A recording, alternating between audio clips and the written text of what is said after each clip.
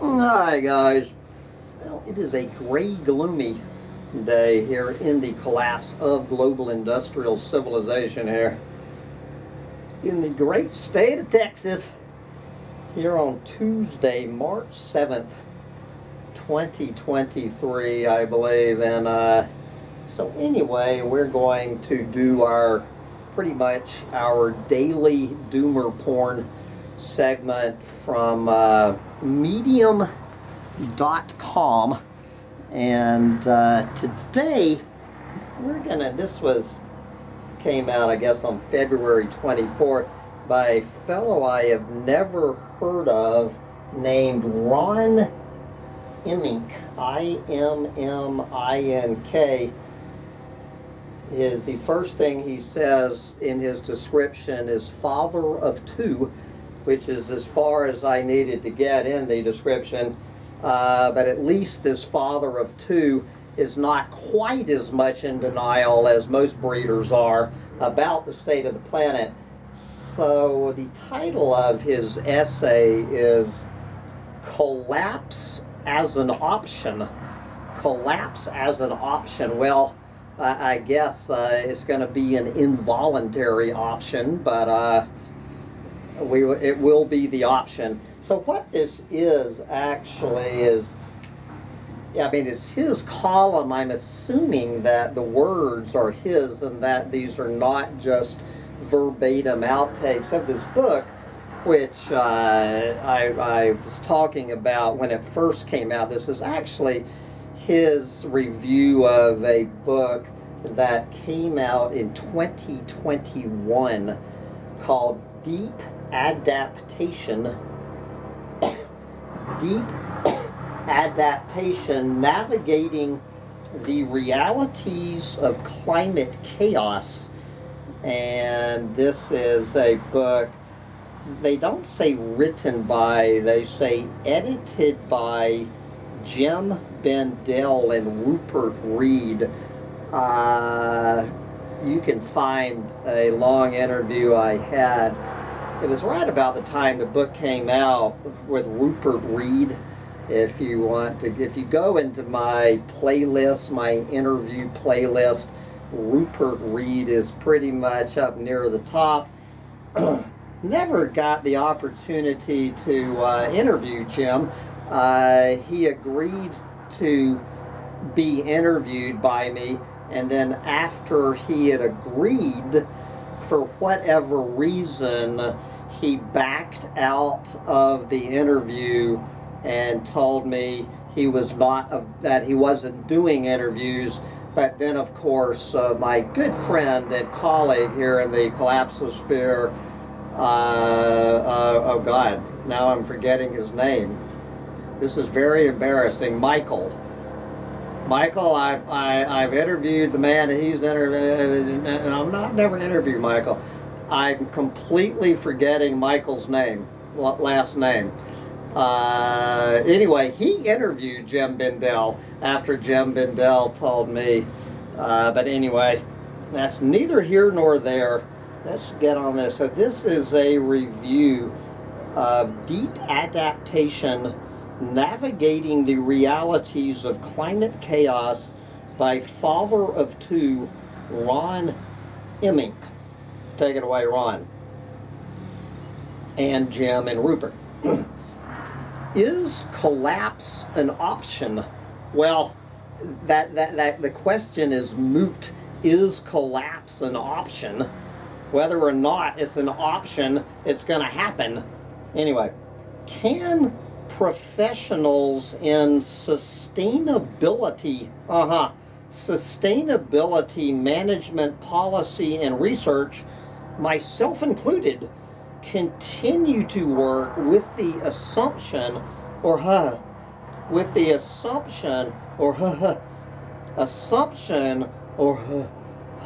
hope that we can slow down climate change or respond to it sufficiently to sustain our civilization?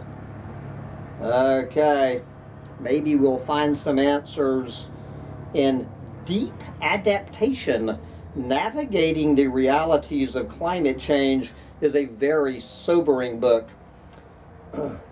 Where are we after 125 years of climate science? The evidence suggests that we are not going to make it. The scientists have failed to convince us. We choose to save the industrial civilization by pursuing the growth of consumption of materials and energy. Politicians have failed us. The system is no longer fit for purpose. The stories did not stick. Climate change communication has not resulted in the changes that we all need to make. Right now, we are driving ourselves over a cliff. Now it is too late.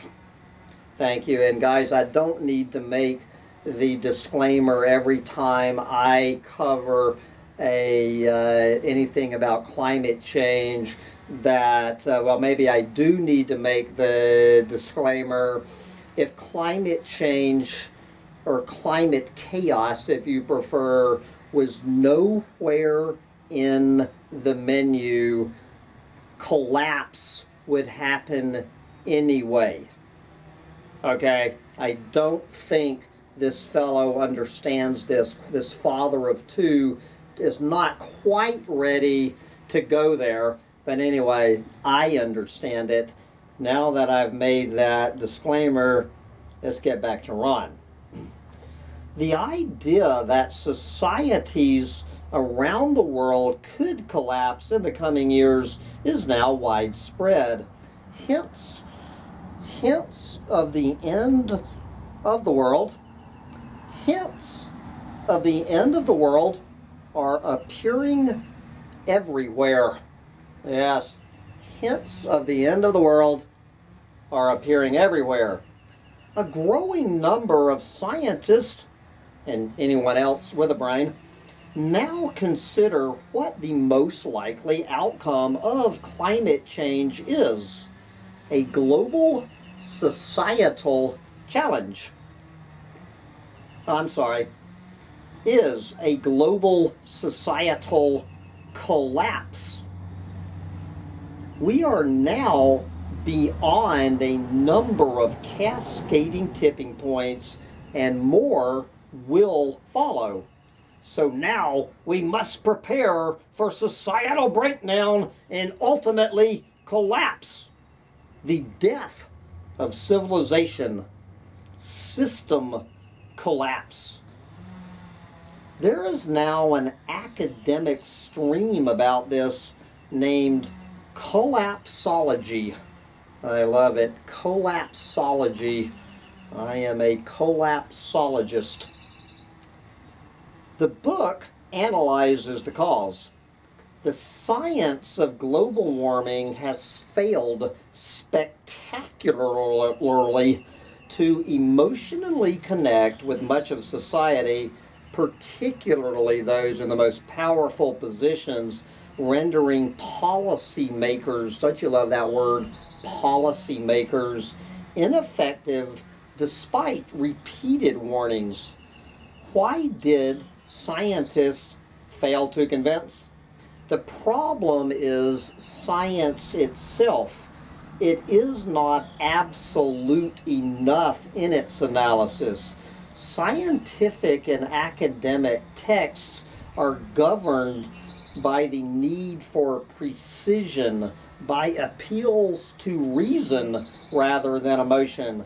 They did not include philosophers, experts in precaution, ethicists, system thinkers, social scientists, and writers of imaginative fiction concerning the future.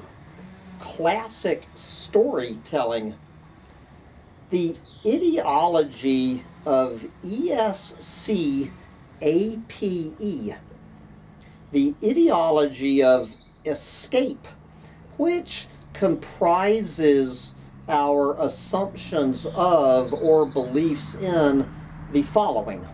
Okay, entitlement, surety, which is another word for certainty, control, autonomy, progress, and exceptionalism, disconnection from nature, the generalized belief that competition rather than cooperation is the natural condition for humanity, being techno-optimistic, the delusion that with our brilliance, ingenuity, and technology, we can control our environment. There is also a system of denial. There is a fear of dependence, climate psychology. We are liable to feel not just grief and anger, but guilt and fear, perhaps depression too. Death at this scale is hard to contemplate.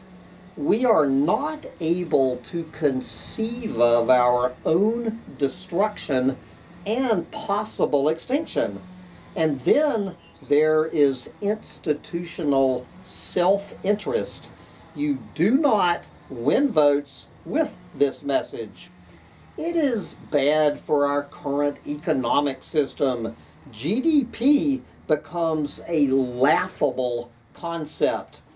These personal and institutional factors mean that environmental professionals may be some of the slowest to process the implications of the latest information. In the meantime, and I guess these bullets are just some of the points that I made in the book that Ron pulled out of the book. In the meantime, the report of subsea permafrost destabilization in the East Siberian Arctic sea shelf, the latest unprecedented temperatures in the Arctic, and the recent data on non-linear rises in high atmosphere methane levels combine to make it feel like we might be about to play Russian roulette with the entire human race. 17 of the 18 warmest years in the last 136-year record up to 2018 have all occurred since 2001. The IPCC has been found to have under-predicted sea level rise as part of its general understatement of existential climate risk. The rates of sea level rise suggest they may soon become exponential. Already we see impacts on storms, drought, and flood frequency and strength due to a change in the balance of the thermal heat in the oceans and atmosphere. The models today suggest an increase in storm number and strength.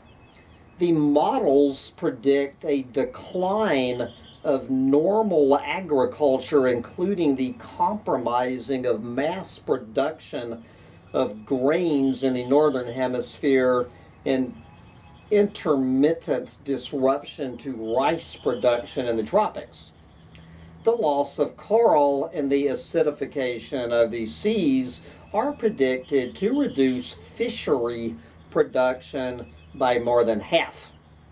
About half of all plant and animal species in the world's most biodiverse places are now at risk of extinction due to climate change, and I would only amend that to say that are at a growing risk of extinction due to climate change. It is unlikely we will keep within the unadulterated horseshit carbon limit. I added 2 words to that sentence. Some experts have argued for more work on removing carbon from the atmosphere with machines. Unfortunately, the current technology needs to be scaled up by a factor of 2 million within 2 years, all powered by renewables alongside massive emission cuts to reduce the amount of heating already locked into the system. The current boom in sport utility vehicle sales obliterating the emissions savings due to the electrification of transport. Okay. Disruptive impacts from climate change are now inevitable. The evidence is mounting that the effects will be catastrophic to our livelihoods and the societies that we live in. Our norms of behavior, which we call our civilization, may also degrade. Disruptions will include increased levels of malnutrition, disease, civil conflict, and war, and will not spare affluent nations. Starvation, destruction, migration, disease, and war will start to impact us all and will no longer be abstract concepts. With the power down, soon you would not have water coming out of your tap. You will depend on your neighbors for food and some warmth. You will become malnourished. You won't know whether to stay or go. You will fear being violently killed before starving to death. Considering a situation where the publishers of this book will no longer exist, the electricity to read its outputs won't exist, and a profession to educate won't exist. If we allow ourselves to accept that a climate-induced form of economic and societal collapse is now likely, I would say inevitable, then we can begin to explore the nature and likelihood of that collapse. What are the norms and behaviors that human societies will wish to maintain as they seek to survive? How do we keep what we really want to keep? What do we need to let go of in order to not make matters worse? Well, you can let go of having 2 children. Anyway, in case Ron is unaware of what you can let go of, it is let go of breeding. What can we bring back to help us with the coming difficulties and tragedies? With what and with whom can we make peace as we face our shared mortality? The 4 R's. Okay, the 4 R's: resilience, relinquishment, restoration, and reconciliation, or cosmos, compassion, openness, serenity, mutuality, oneness, and solidarity. So far, there are 4 types of responses: romantic, revolutionary, rationalist, or reactionary to climate change. Read Ministry for the Future, a combination of all of those on steroids, and then he has a link to Ministry for the Future, which might be a future rant. There is no map. We are mapless. We cannot rely on previous perceived certainties, including our stories of progress, meaning, purpose, and identity. Within our modern cultures, we have also been schooled to feel fearful of not knowing. We grasp for correct answers rather than allowing for more not knowing and more maplessness. All right, so what are the solutions?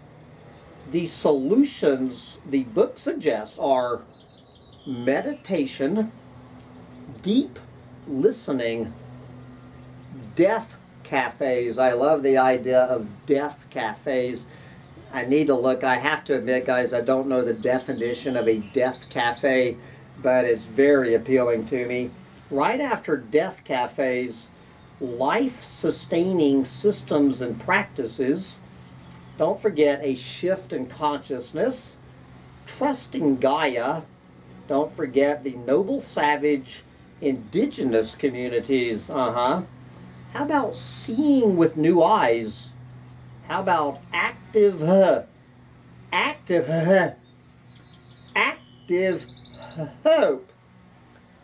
Leadership, there you go.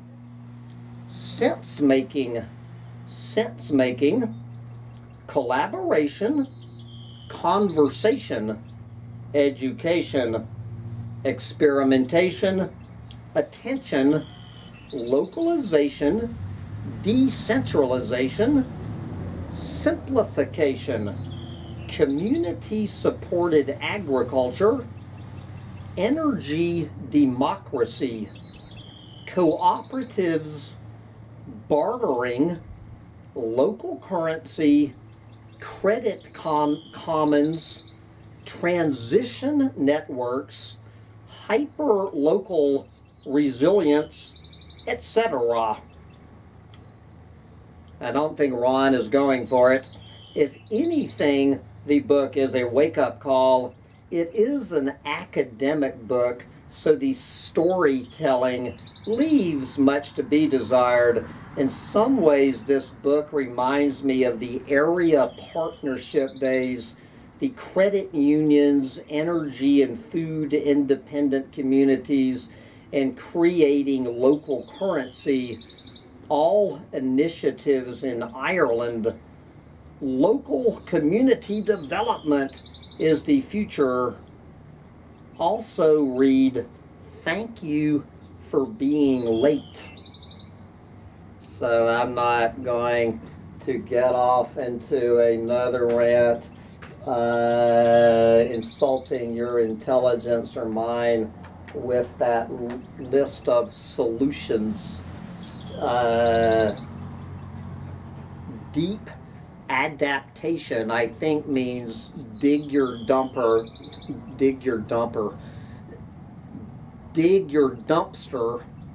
one more time, dig your bunker really deep. Anyway, guys, I'm going to wrap this up because I need to go spread some wood chips while I still can. Nice little dog, you ready to go spread some wood chips? Say bye to the folks. Get the bug. Get that bug like that. Get the bug. Get that bug like that. Get that bug. Sancho, get the bug. Get that bug like that. Where's the bug? Get that bug. Get that bug like that. Get that bug. You need to get that bug like that. Get that bug while you still have bugs to get. Bye, guys.